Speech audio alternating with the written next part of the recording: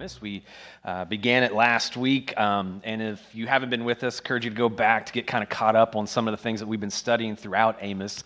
But as you are, Amos chapter 5 is where we'll be today, and as you're making your way there, I was thinking about those moments where you have to go shopping, and I do not like to shop, but I do understand that since I've moved here, there is Stone's River Mall. I keep wanting to call it Stonecrest, but Stone River's Mall, where you can go and do some shopping. You can go to the Avenue and do some shopping there, and whenever I have to go shopping, especially maybe for like around Christmas time or whatever it may be, I'm thankful for a place like the Avenue or for the Stones River Mall to be able to go from shop to shop, to be able to get for this person, that person, and kind of just shop around from place to place to get those maybe 5 or 7 items that I'm needing, and hopefully I can do that at one time.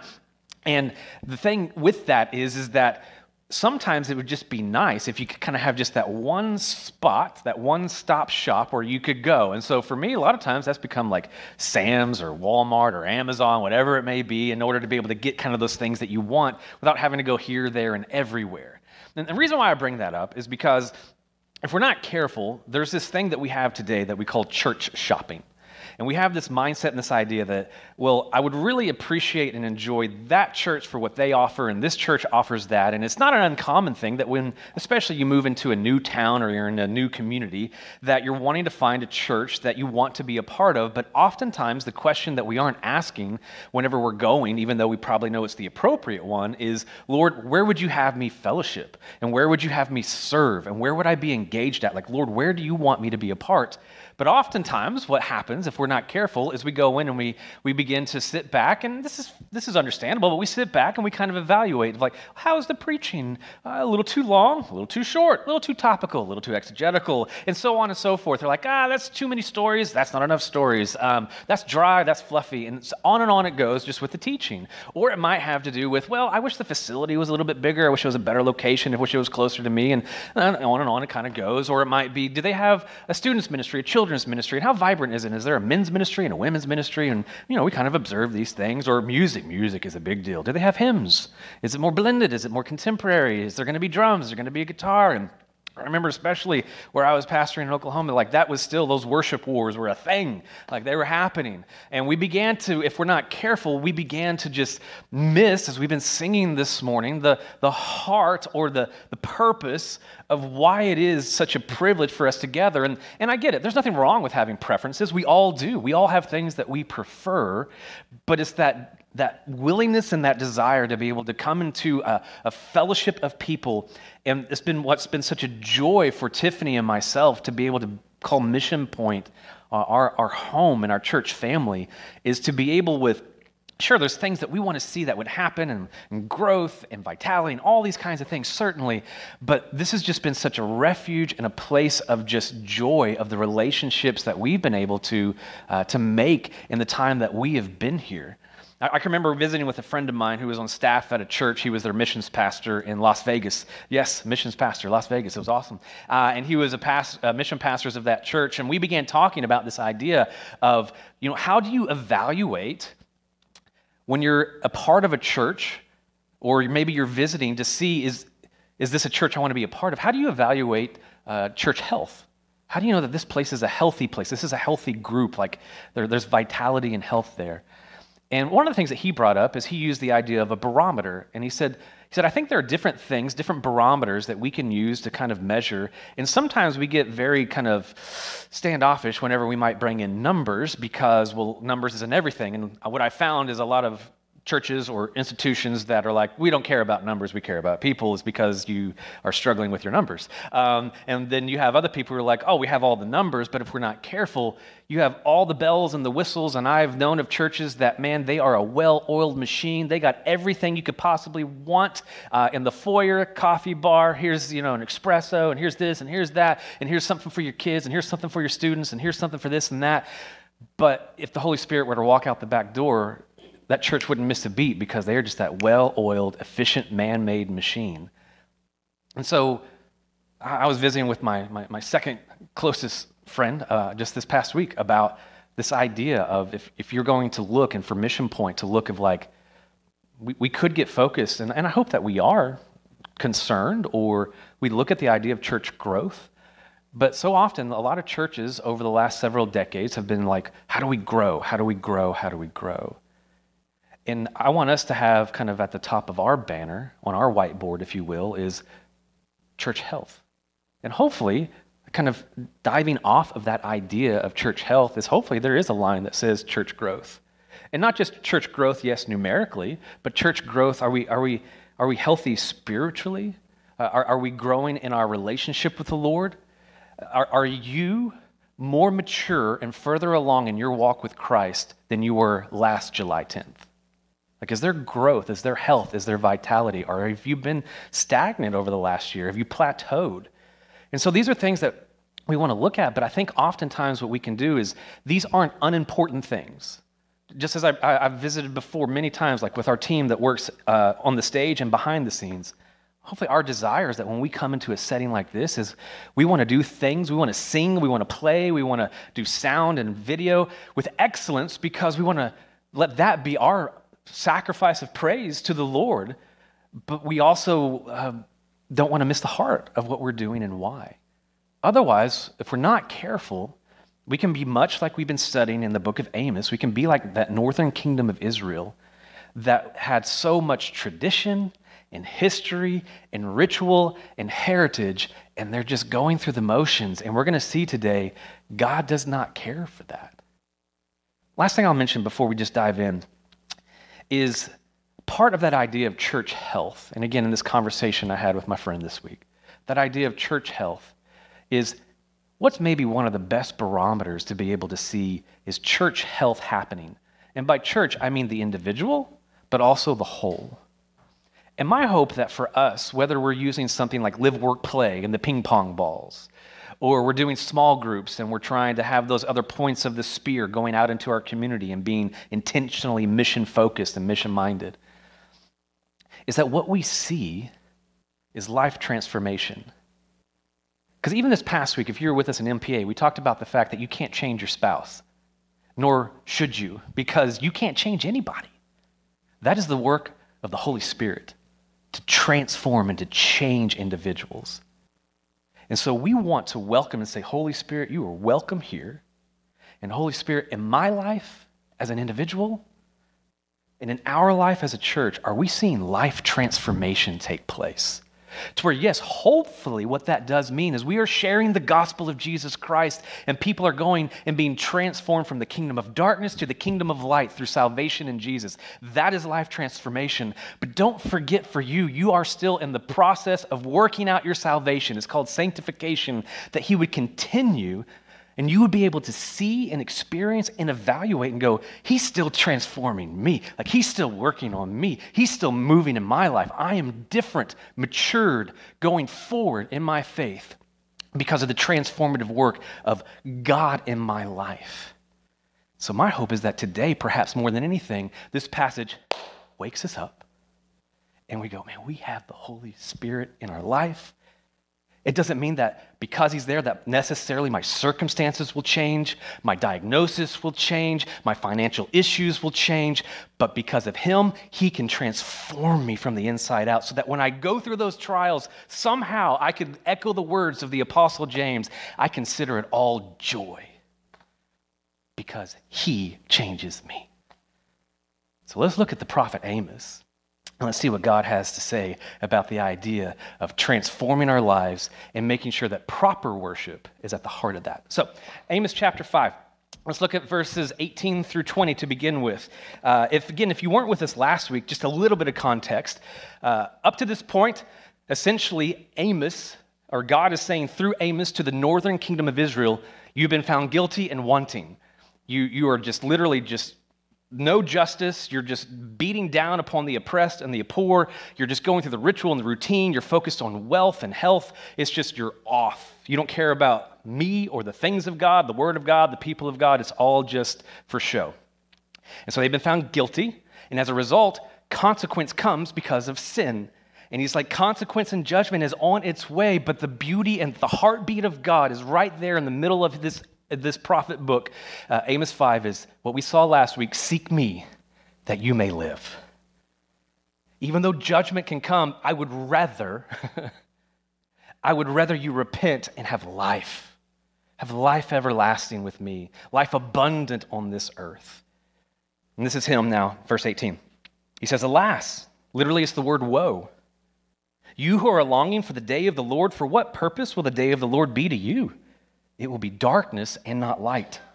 As when a man flees from a lion and a bear meets him or goes home, leans his hand against the wall and a snake bites him, will not the day of the Lord be darkness instead of light, even gloom with no brightness in it? And you say, Pastor, that is the cheeriest verse you could have read for us here at the beginning of our time. Another way that I put this in point number 1, if you're taking notes, you want to write it into your margins, lions, bears, and snakes, oh my. And so what we find is that in this, he uses this word, Amos uses the word woe. Literally, it's a word used to denote the mourning cry of a funeral. It's as if the funeral of the northern kingdom of Israel is imminent, like it's coming. The day of the Lord is a phrase, is a concept, and is an idea that the northern kingdom and the southern kingdom, all Israelites, were longing for this moment, this eager anticipation of the coming Messiah. 1, they believed his coming was to be soon, but 2, they expected it to be glorious because they believed that with the coming of the Messiah, all of their enemies and all the nations that surrounded them, there would be this military conquest that would come with the coming of the Messiah. So they're eager for it, they're ready for it, but yet Amos is making clear in these 3 verses that the day of the Lord for the northern kingdom of Israel, it's not going to be glorious. For you, it's going to be dark.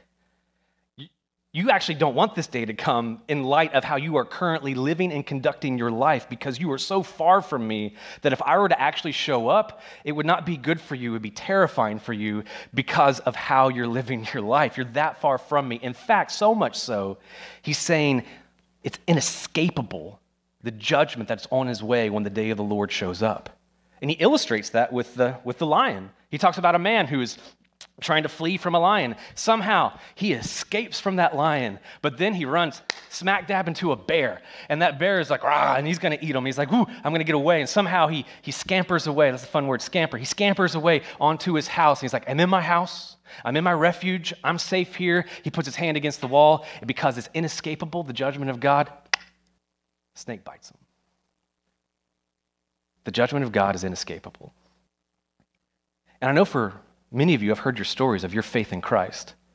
And here's the truth of the matter. You will not have to stand in front of the bema seat of Christ, the judgment seat of Christ, and have to wonder or be in fear of, am I going to have life everlasting? But every one of us will still give an account for how we lived our life, even those in Christ. We are going to present to him, as it says in 1 Corinthians chapter 3, all of these things that we've done with our life, and it's going to be tested with fire to see if what we did had any internal investment or impact, or we were just kind of, I don't know, flitting our life away. I don't even know if that's a word. I made up another one. And so here we go now into the next section. And what we find is that the reason why they're going to not be able to avoid this day of judgment, the heart of this is their hearts are far from the heart of the Lord. Their hearts are far from the heart of the Lord. Look at verse 21. This gives just an example of this. I reject your festivals. This is strong language coming from God. Nor do I delight in your solemn assemblies. Even though you offer up to me burnt offerings and your grain offerings, I will not accept them. I will not even look at the peace offerings of your fatlings. Take away from me the noise of your songs. I will not even listen to the sound of your harps. Oh, but let justice roll down like waters and righteousness like an ever-flowing stream. If I could kind of encapsulate this idea of kind of our second point of what this is saying is that what they were experiencing was what I would call empty religion, just ritualistic religion. Empty religion is no replacement, here's that word again, for a transformative relationship with Jesus. But oftentimes we go to the well of ritual and routine thinking this will appease God or this is what he wants. But instead it's no. I want you, I want your heart, and I want you to experience that transformative, that life-changing and life-giving relationship with Jesus. Another way to put it in a much simpler way is just what Dr. Henry Blackaby said in Experiencing God. It's not about religion, it's about a relationship. It's not about religion. It's about a relationship with the living God. And when you encounter the living God, my, oh my, I hope that you're different.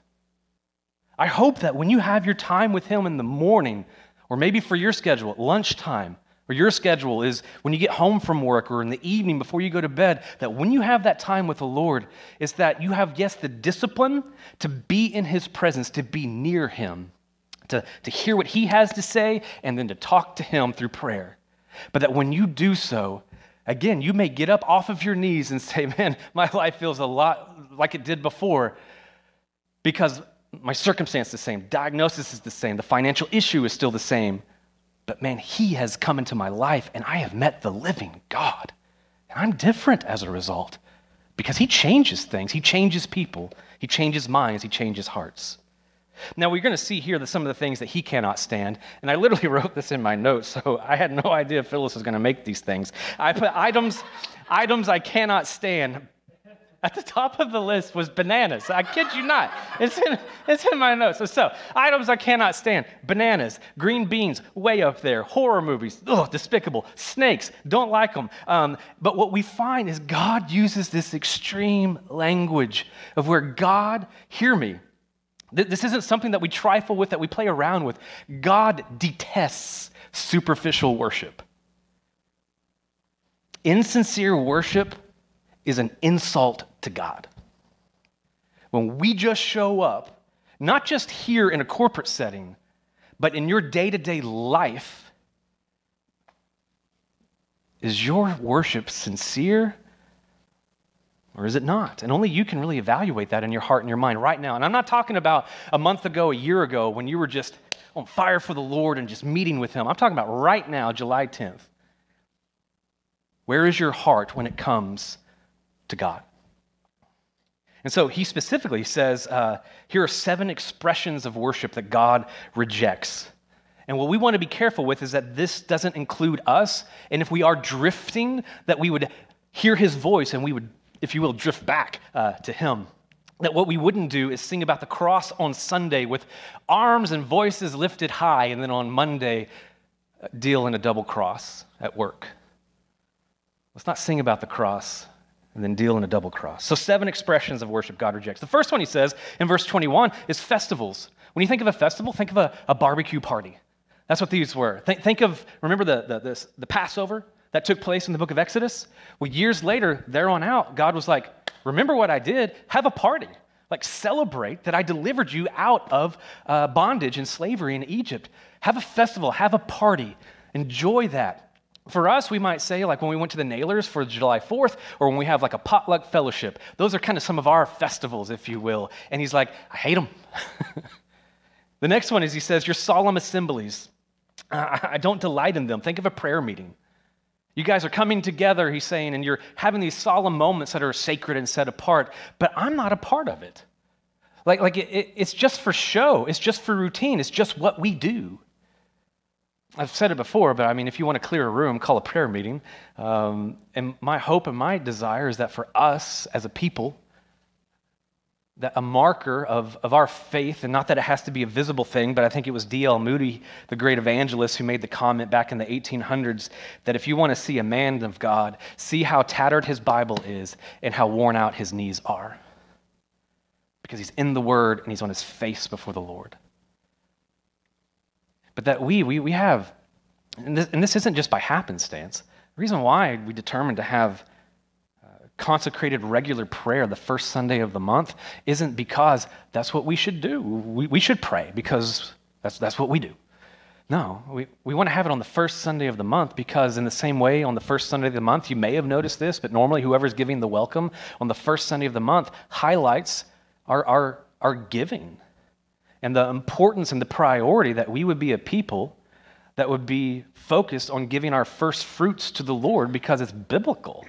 That we would be generous individuals and a church, generous in giving of our ability, time, and resources. And so first Sunday of the month, we're just like, we don't want to lose sight of that. So we want to continue to get that in front of us as a reminder. Same is true first Sunday of the month. We want to pray for our community and for our country and for our nation and for the kingdom of God to go forward, not because we think that's just what you do. It's because no movement of God and no healthy, vital, significant church who's on mission with the Lord accomplished anything without prayer first. And so I urge you, the first Sunday of August, man, fill up that conference room with me. Let's pray. Let's make it a priority. That our solemn assemblies like that would be magnificent. If you're like me, I grew up in a Southern Baptist church, pastored a Southern Baptist church, still pastoring a Southern Baptist church, but I can remember growing up, every Wednesday night was prayer meeting. And I can remember going into a church and that prayer meeting was anything but a prayer meeting. It was a gossip meeting. It's not what we're doing on the first Sunday of the month. We're literally not even really sharing a lot about what prayer needs do we have. We just dive into the Word and we dive into prayer in order that we would just pray. And then as you're praying, if something comes to your mind and you're praying for, let's say, Barb and what she's going through, and Mike, someone around the table might go, I don't know, when we're done praying, I don't really know what exactly, give me an update on Mike and Barb. And then after we've prayed, because how often have we come into a prayer meeting and we spent 20 minutes sharing requests and 2 minutes praying because we got to go, we got to get to the next thing, and we don't pray. Man, that we would be a people of prayer. The next three things that God just cannot stand, it's an interesting way to put that, is these offerings, burnt offerings, grain offerings, and peace offerings. And you say, well, what are those? Well, go back, watch the MPA on Leviticus. You can get an idea. But in our brief study of these different offerings in the study of the book of Leviticus when we went through the Pentateuch, is that these three offerings, some of you will remember, there were 5 that we shared in that session. Of the 5, 3 of the offerings that were mentioned in the book of Leviticus, these sacrificial offerings, were voluntary. The other 2 were involuntary. It was like, you just need to do these. These 3 are the voluntary ones. And he's basically, what God is saying is, you're doing these things that are voluntary. The burnt offering was this offering that would say, I'm completely dedicated to God, and I'm willingly choosing to do this. And what God said in Leviticus essentially is, if you don't mean it, don't give it. Same thing with grain offerings. It was voluntary. It was dedication of first fruits of the labor to God as a harvest gift. It was a thank you. The peace offering was a voluntary gift that represented this fellowship with God and with man, and yet the northern kingdom of Israel was like, yeah, we're at peace with God, and we're at peace with man, and we've read countless accounts of how they've been found guilty of just taking advantage of so many people and perverting justice in the courts and at the gates, to where they're offering these things. They look good. It looks right. It looks appropriate. This looks like church. But man, your heart is far from the things of God. He's like, just stop it. It stinks. These last two expressions of worship that God rejects is the noise of songs and the sound of harps. That doesn't mean that he doesn't like music. I believe he gave us this gift. But he's basically saying is, man, you're just making noise and it's obnoxious to me. And so for us, it's like, yeah, we can get focused on the style, the choir, praise team, traditional, contemporary, orchestra, band, piano, guitar, all these different things. And it's like, man, if your heart's not engaged and submitted to the worship of God, then you're just making noise. Well, he goes on from there, and look at verses 25 through 27 in your Bible. So he picks up from that point, and to kind of help emphasize it and kind of like reiterate what he's trying to say, is he says in verse 25, did you present me with sacrifices and grain offerings in the wilderness for 40 years, O house of Israel? You also carried along Sikkoth, your king, and Kayun, your images, the star of your gods, which you made for yourselves. Therefore, I will make you go into exile beyond Damascus, which does eventually, unfortunately, happen when the Assyrian kingdom comes in. Says the Lord, whose name is the God of hosts. It's again as if God is saying, in case you're wondering who's saying this, here's my stamp. Yahweh is saying this, in case you were confused about who's talking. And this is what I'll say this, and this is what I think God is trying to communicate in verses 21 through 27 is this. Though important, sacrifices were never the essence of God's relationship with his people. You hear me? Sacrifices, even in the Old Testament, were never the essence of God's relationship with his people. Rather, loyalty, allegiance was expressed through obedience as the highest of priorities. And an example of this, we don't have time to dive into it, but an example of this is, remember when King David drifted so far from God that long story short, he committed adultery and murder. And finally, he's confronted with his sin by the prophet Nathan. And when David is broken and sees his sin, recognizes it, confesses it, cries out to God, what David comes to in Psalm 51 is he writes these wonderful words. He says, "For you, Lord, do not delight in sacrifice, otherwise I would give it." The sacrifices of God are a broken spirit, a broken and contrite heart, O God, you will not despise. David says, sacrifices aren't bad, but what you want is my heart. What you want is my heart. Another way that you might be able to describe these verses in Amos chapter 5, verses 25 through 27, is that, did you bring me only sacrifices and offerings, but where is the obedience? Where is the allegiance? So much so that he begins to go back into the time of their wilderness, and he's basically saying, even then, back then, they were worshiping me, but today, it's like you're worshiping me, but you're also throwing in the Mesopotamian god of Sikkuth and the Mesopotamian god of Kayun that was associated with the planet Saturn. And he's saying, you're wanting to dabble and almost have like this insurance policy of, well, I want God, but wouldn't it be nice just in case that I would worship Baal and Moloch, and maybe they can help me with my crops. Maybe they could give me kind of what I really want. Sometimes what we have today is we have this comment that I'll visit with people, and you visit with them, of, I'm a spiritual person, very spiritual. And people will say, man, I really enjoy the idea of grace and forgiveness within Christianity. It's a wonderful thing. I want some of that. They're shopping. Ooh, I like the tradition and the structure of Catholicism. I want some of that. They go to Mormonism and say, man, they got some great family values. Give me a little bit of that. And the idea of reincarnation, ooh, Hinduism, give me some of that. Enlightenment, that I could experience spiritual nirvana, give me some Buddhism, I would like some of that. Or I'm my own God, I can make my own decisions in destiny, and just an agnostic or an atheist, give me some of that. And they just continue to kind of bring in. And this is the thing that's terrifying, that even within the church, if we're not careful, we begin to dabble into some of these things, and we say, no, I'm not like the northern kingdom of Israel. I don't struggle with idolatry. And maybe you're not struggling with maybe leaning into Mormonism, into Islam, or into Hinduism, or Buddhism, or whatever it may be, but are you leaning into materialism or hedonism? Are we drifting? Because often what we can do is we can look at those things and say, what has my heart? Does God have my whole heart? Or is there something that is elevated beyond the throne of God, and I've placed that thing, that person, and if you have, that's idolatry. And God is just wanting his people, because he loves them, to wake up. I want your heart. So 3 questions, and then we'll be wrapping up. The 3 questions, and Kay, if you don't mind, can we put that first one up, if you don't mind? We're going to come back to these actually at the very end, but where does the allegiance of your heart lie? Who has your heart? And the third one, does your heart beat in sync with God's heart?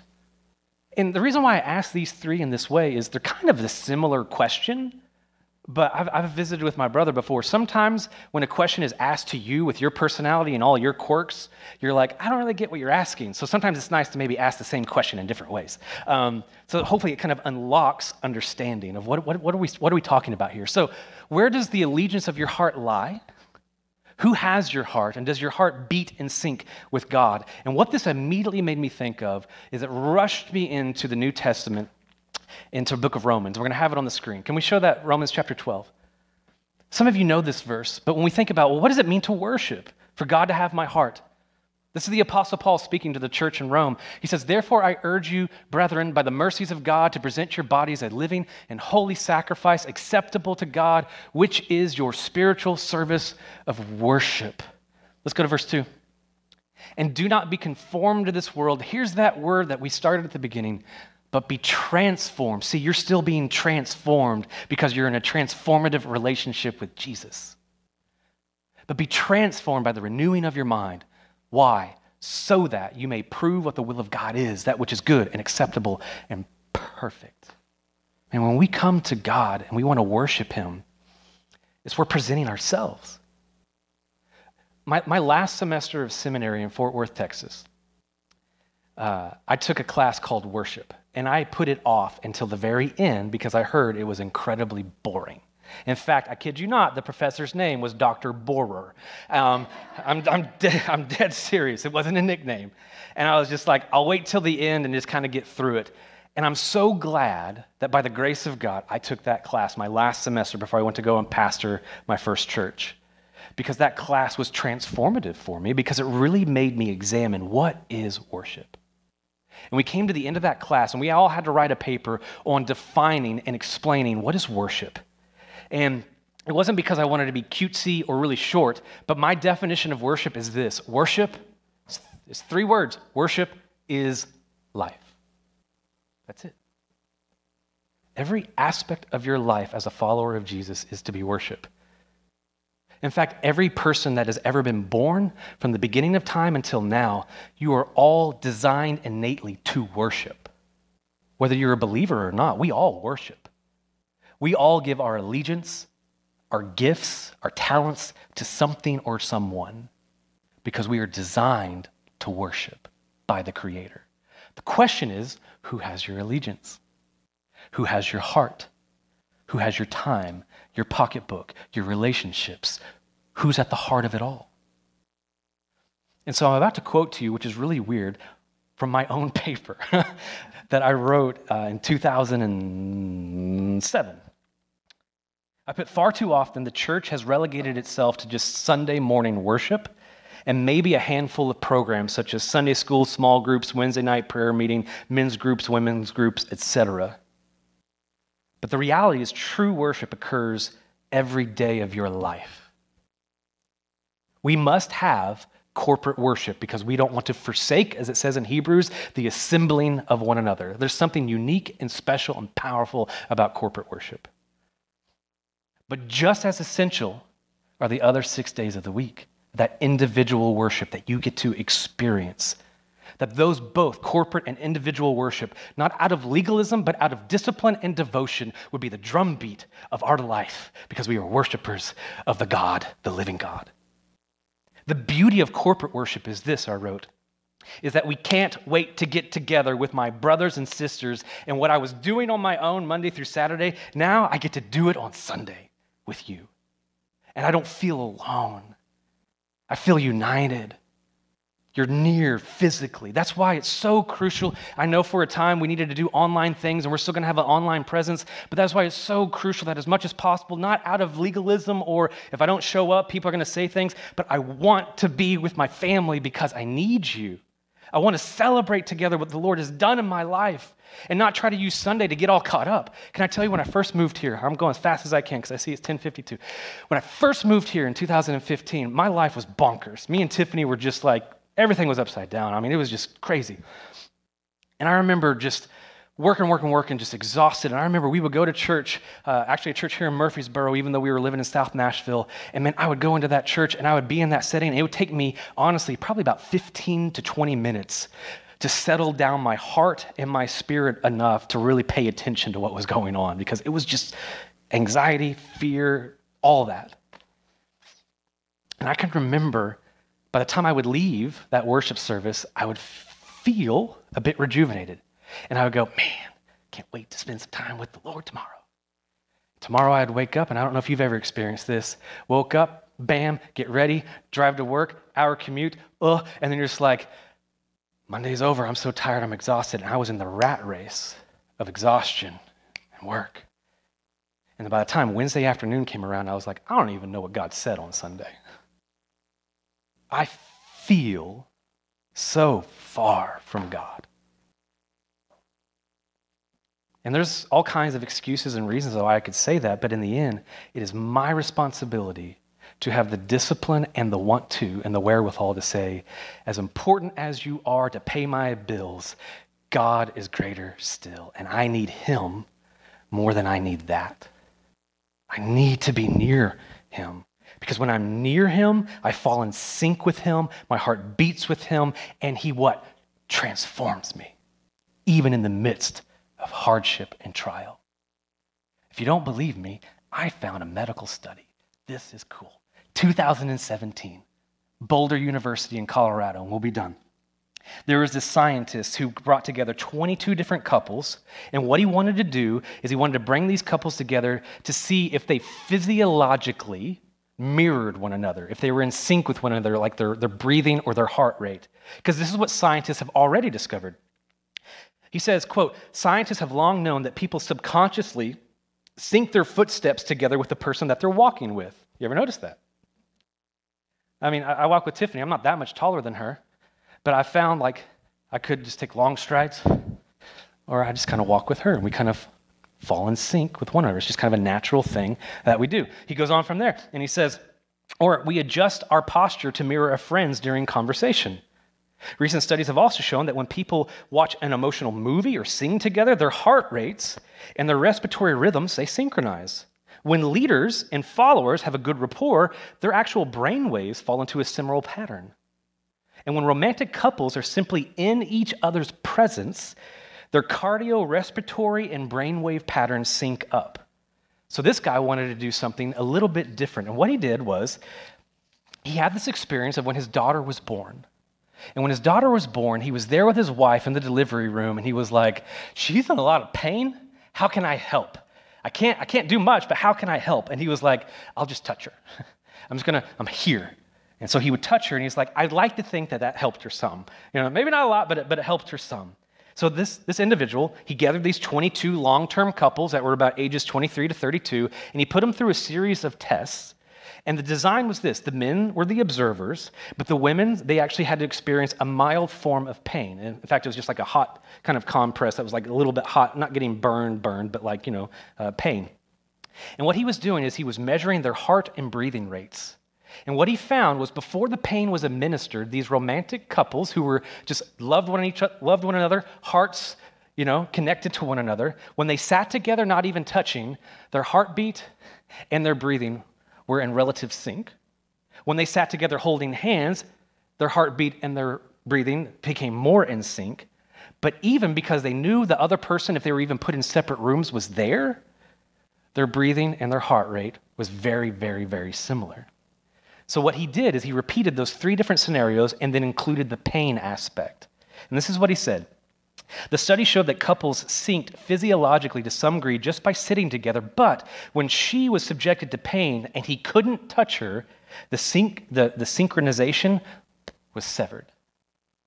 The pain severed the connection. But when he was allowed to hold her hand in the midst of her pain, their rates would fall back into sync, and she didn't feel as much pain, even though it was the same amount. It's almost as it appears that pain and hardship and difficulty can be interrupted when someone is near. Friends, there's something wired within each of us to be near and to be in the presence of someone because it makes a difference. I've seen on a broad level, not on the spiritual level, but on a broad level, I've seen the decline in marriages when couples stop pursuing and dating each other. They're not near. They don't pray together. I've seen within churches go from healthy and vibrant to unhealthy and dying because they're going through the motions, country club mentality, because they're not being near one another and their hearts are not in sync through prayer and mission together. The same is true in our relationship with the Lord. That when we choose, and it's our choice, when we choose to distance ourselves from Him, it actually harms us and it harms you. We're no longer in sync with Him. We're missing His heartbeat. And when we miss His heartbeat, we get way off. We're out of rhythm. And so it's not that we would be in a ritualistic or legalistic way, but in a health, life-giving way, we want to ask those same questions. Can you throw them back up? Okay. We want to ask those same questions before we go into a time of response. It matters if you're near to God and where your heart is. I want you to leave today being hopefully emboldened and encouraged and say, I want to spend time with Jesus this afternoon or tomorrow because it matters. Where does your allegiance of your heart lie? Who has your heart? Does your heart beat in sync with God's heart? And if you can say in all honesty right now, I don't feel that way, that's good because you're identifying truth and reality. The question is, what will you do with it? And here's the thing, you may feel like God is distant, but He is not, because this is what Scripture says, and that's the authority, not our feelings. that if we would humble ourselves, James chapter 4, and draw near to God, he will draw near to us. Would you just close your eyes for just a moment? This week I was challenged in a conversation with a friend of mine that before we sing, before we go through and do the next thing, is that this time is so crucial right now because the majority of you, once we start singing and we're quote unquote done, you're not going to probably think again about this moment until maybe a quiet moment later in the day or tomorrow at best. Right now is the time for you to do business with the Lord. So I'm going to give you like a minute. It's not even that long of just silence. And just allow yourself to ask and answer those questions. Where is my heart? Is it in sync with God?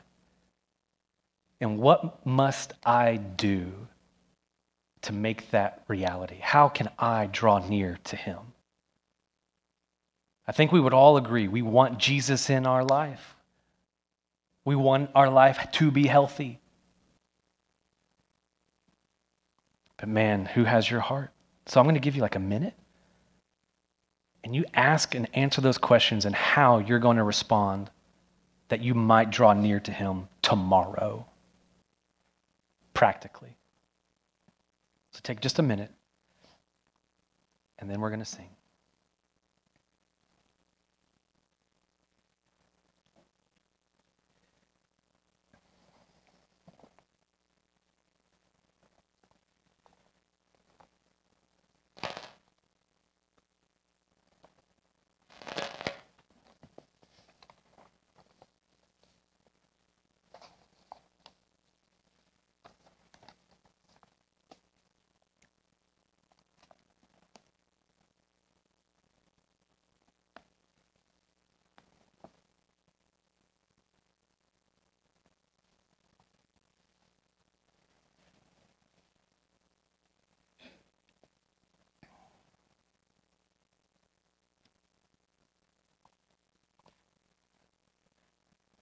Lord Jesus, may we choose to rush into your presence today, tomorrow, this whole week, Lord. Regardless of how life circumstances or financial stresses, whether any of that is pulled away or dramatically changed. We believe in the authority of your word, that you, when we are in your presence, renew our minds and transform our lives. May we come near to Jesus. We pray this in his name. Amen. Would you stand? If you want to pray with somebody, man, I'd love to. We got elders here. You can raise your hand. They'll come pray with you. Some of you are just like, man, I just like to do that with somebody. But take this moment just to worship the Lord. Not in ritual. We don't want him to detest what we're going to finish out with. Man, take some time to draw near to the Lord before you leave today.